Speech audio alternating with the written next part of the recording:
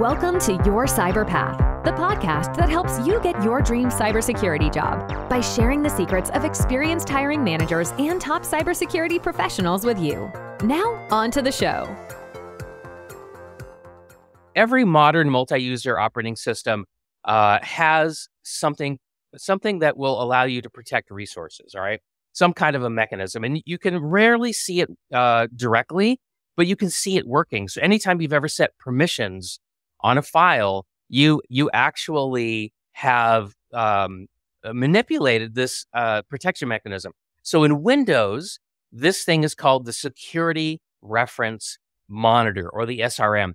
And it's been in there since Windows NT, whatever. What was the first version of Windows NT?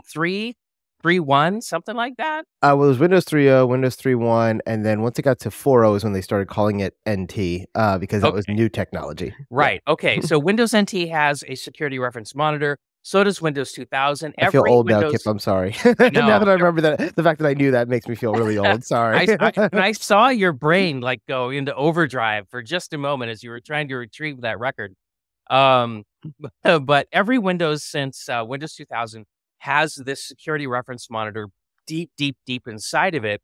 And what it's supposed to do is whenever somebody tries to log on or access a folder or file or get to a printer share or even file share or send a print job to a printer, anything that has an access control list, the security reference monitor is supposed to check to make sure that you have permission to do that before the system allows you to do it. And this is a form of a failsafe response. Can't even say it right. Failsafe default, because it's supposed to not give access by default unless you can present a token that says, no, I should have access to it.